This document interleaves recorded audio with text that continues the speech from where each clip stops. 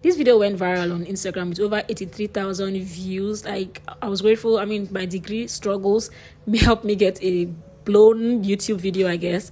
Also YouTube, Instagram. You guys see the time stamp on all of these videos. Like, at every point in time I was studying, your girl was jacking.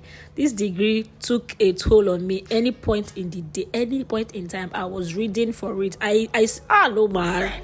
Yeah, I'll just me regretting my actions. Like, who sent me to go get a degree? I was regretting every bit of it. Like, for on this day, this was about 7 p.m. in the night, and I was just leaving my office. I was the only person in my office. And if you've been to my office before, I work in a very large office space, a very large office compound.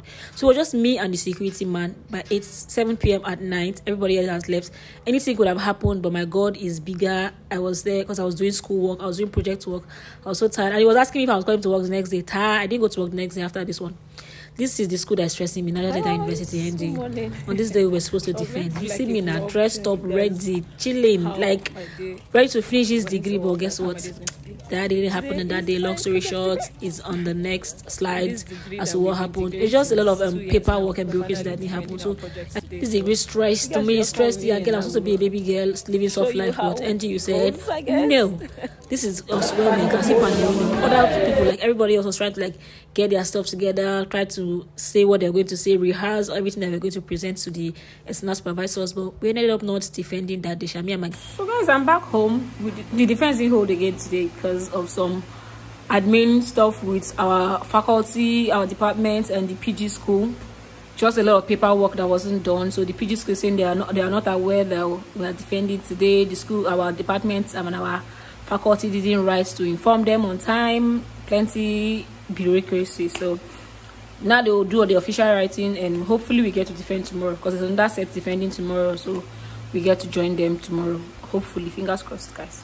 Now, what's better than defending once? What? Defending twice. This is like the following week, about 2 weeks later or so, we're called again to join other people that were defending to defend. And this day, I was just optimistic that all of this brouhaha comes to an end, because at this point I was tired.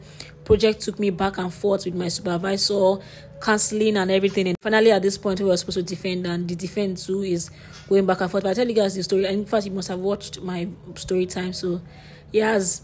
And wish me the best, guys. I hope today is the end of all of these troubles. Baby girl is tired. I was tired. It was taking forever because other people had to defend before. So I was taking up.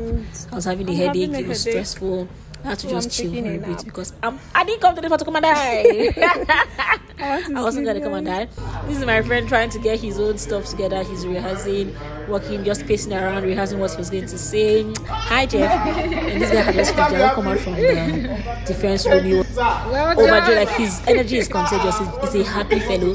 We just everybody was telling congratulations, because it was like the joy of all of us there that he finished on time. And Daniel baby girl came out. That was the first thing I said. I defended. I was just mocking my other people because they hadn't gone in. Me had gone in and come out. So I was happy. I was happy, and the defense wasn't so hard. Thankfully, it was easy busy, and yeah, we went in and came out slayed.